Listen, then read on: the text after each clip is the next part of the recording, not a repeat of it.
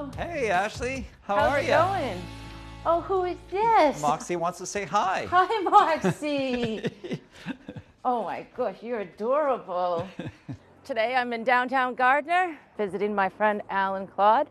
Wow. Welcome to the gallery. I love all of your work. He makes digital prints of iconic Maine lighthouses. I'm here specifically for one thing, though. Yes. It's the Cobsey Lighthouse. Yes.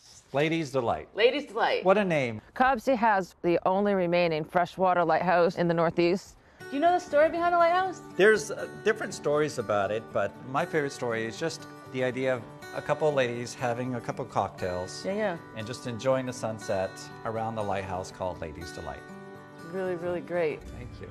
I thought it would be perfect to put this print into the cabin. Kind of limited on the walls because fortunately it's got huge windows that overlook the lake. nice. So I think something a little smaller. I think it will add some nice color and it's just really cool. This is an 8 by 10 size. Okay. You have anything in the middle? Am I like Yeah. Goldilocks right Well, now? yeah, I can make a special size for you then. Oh, really? Yeah, yeah. Cool. I have a printer upstairs. We could check it out. Oh, yeah. Let's do it. Okay, let's do it.